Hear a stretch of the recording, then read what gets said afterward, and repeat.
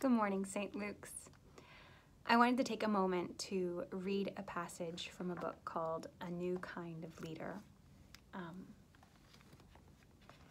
Most children and teenagers will remember how you made them feel far longer than they will remember what you said. That's why the truth matters when love matters. What you say will matter more to kids when they know they matter to you.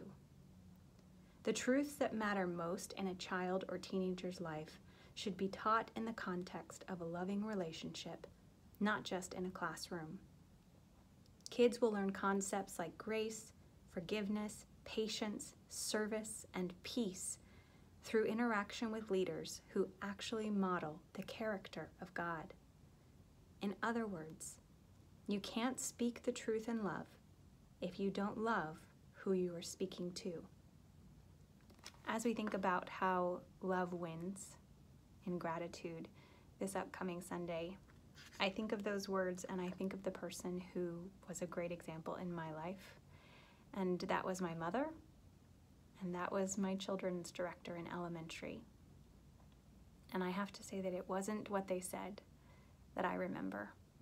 It was how they made me feel and how known they made me feel. And when I think of my interactions with people today, I think, am I making love matter more? And so I pray that as you go out today, that those who you encounter, that you speak love and that you be love.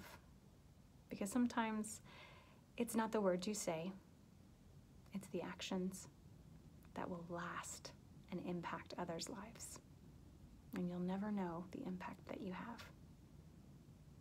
Have a great morning, and God bless.